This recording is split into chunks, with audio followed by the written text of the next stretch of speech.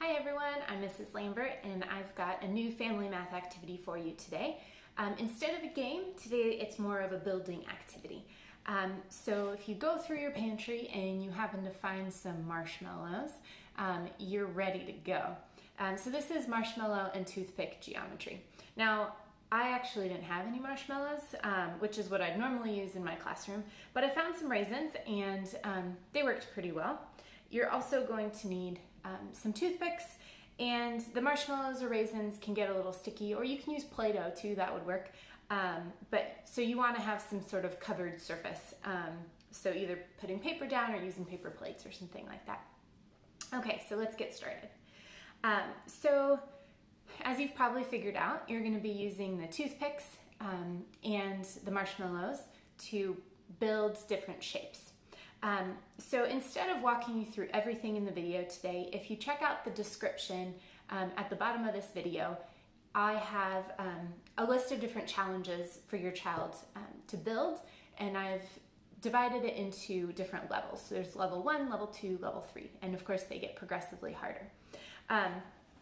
So I'm just going to talk a little bit about the levels and some questions that you can ask your kids as they're building. So in level 1, you're going to focus on two-dimensional shapes. So this is great for the lower grades or for kids just getting started. So you can either ask your child to use the toothpicks to build a specific shape. So you can say, build a triangle.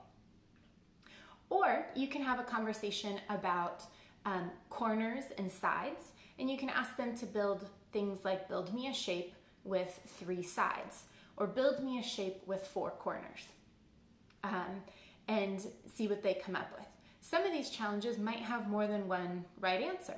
If you ask them to build something with 4 sides, they could build you a square, but they could also build you a trapezoid or a rhombus maybe.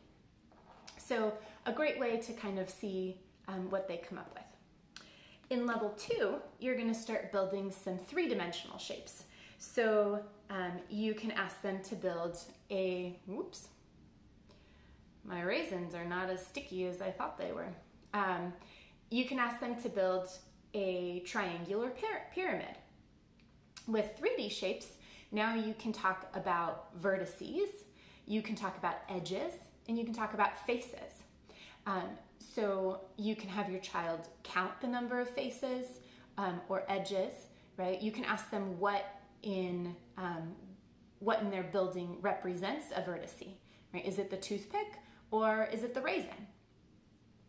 And just like with the 2-dimensional shapes, you can give them a challenge to build something that has 6 faces, for example. What kind of shape do they come up with?